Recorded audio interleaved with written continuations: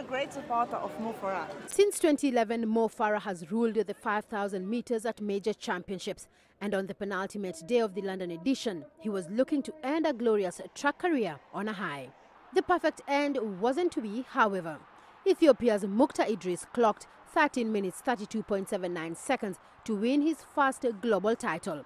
Farah was second, ahead of American Paul Chelimo.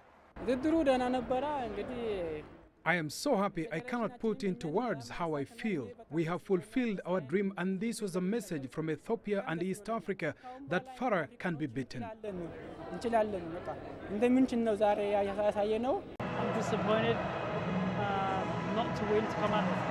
It would have been nice to win. But in athletics, anything is possible. And, today, better man won on a day, and there's nothing I could have done. I did my best, I tried my best.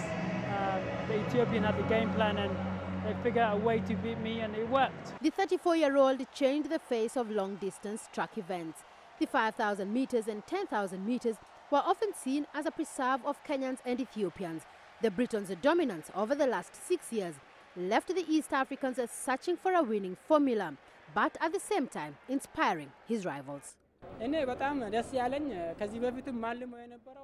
We all thought that he will finish his track career before we beat him, and so I am glad to be the first one who got to win. This is why I did the Mo Farah sign when I finished the race, as a tribute to him, because he is a great athlete and now I want to be dominant like him.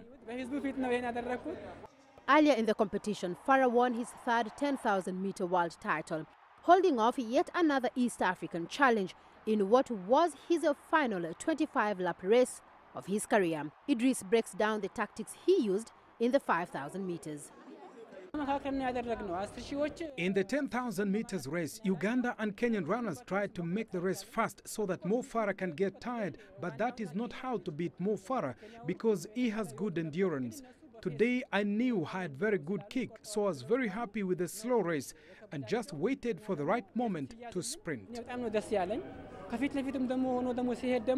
Still, Farah ends his track career as the most successful long-distance athlete, having won 9 gold medals in the Olympics and World Championships, to Ethiopia's Karoney Bekele's tally of 8. Well, Mo Farah may be leaving the track, but his career isn't done just yet. He now moves over to road running, where athletics fans can expect even more fireworks between him and the East Africans, who have set themselves as the dominant force in that area.